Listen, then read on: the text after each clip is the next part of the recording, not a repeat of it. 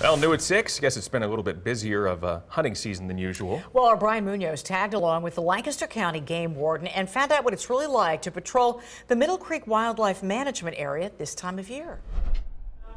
After 28 years of being Lancaster County's game warden, Greg Graham says this job stays fresh year after year. No such thing as a typical day. Every day is generally different than the day before, simply because, as a response officer, I will respond to calls that may come in during the day or whatever my patrols happen to encounter. We tagged along to see how he rolled. It's not just his job or his passion, it's his life.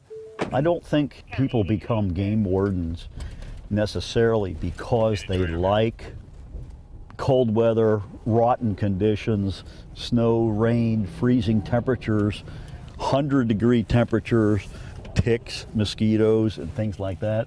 They do it to be outdoors, and Graham says it gives him important chances to stop and reflect. It's quiet.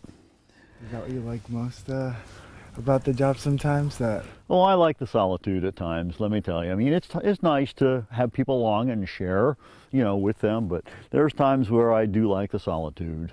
With license sales up this year and more hunters across PA since the beginning of the pandemic, violations are up too. But for those who dread a visit from a warden, Graham says to remember, it won't always end in a fine. We can be very, very effective merely by issuing a warning and educating the person on the reason why the law is in place. Hunters are major economic drivers for Pennsylvania, and on top of bringing in lots of money, they also play an important role in wildlife conservation. Hunters, a lot of them really don't even understand that what they're doing by harvesting an overpopulation of white-tailed deer is ensuring the viability for white-tailed deer to continue to be on the landscape.